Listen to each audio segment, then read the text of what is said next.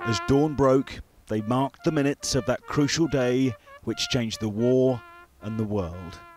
Veterans Derek Fairhurst and Maurice Carpenter wanted to see the sun rise over the Normandy beaches, the exact moment they first set foot on them 70 years ago.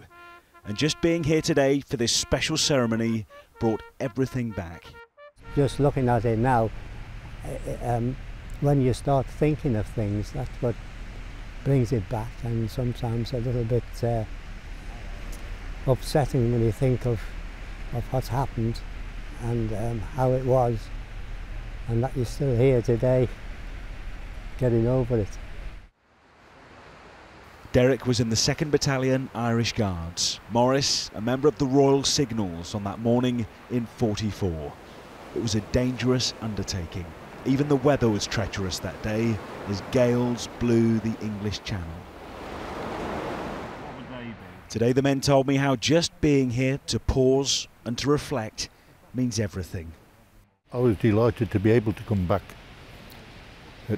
today because I don't think I'll be able to make it in the future, you see. When you do come back, you're seeing things that you saw a long time ago, but they don't seem a long time ago, they just seem yesterday.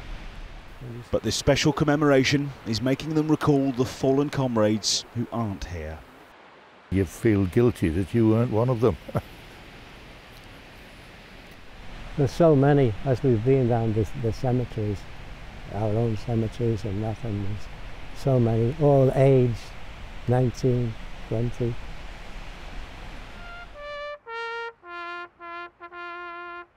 They both came to remember the date the world has never forgot, the 6th of June 1944.